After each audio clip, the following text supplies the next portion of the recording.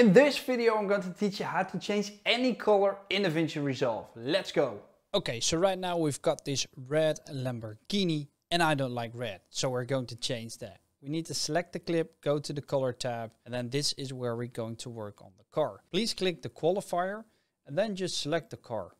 And if you don't see this image, it's probably because you didn't select this, because I didn't tell you so. So make sure you select this highlight one, and then you can just move around the car and it will just get the color that you want. Now, sometimes there are a couple of areas that won't get selected all the way. For that, you need this one, the plus sign. If you click it, you can even max it out a little bit further. There we go. Now we've got the brake calipers as well. And I want to mask this because I don't want everything else to be affected. So for that, make sure to use the window one. And let's use the pen tool. I'm going to draw around the car.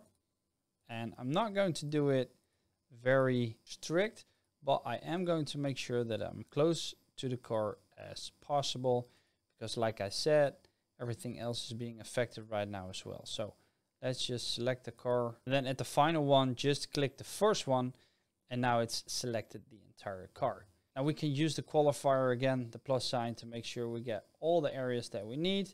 And then once we're satisfied with the selection, we can change the hue, and that will change the color of this car. So we can make it blue, we can make it green, we can make it orange, any color that you like, pink for instance.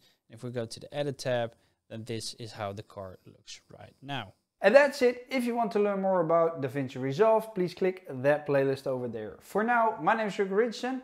Thank you for watching and I'll see you next time. Doei!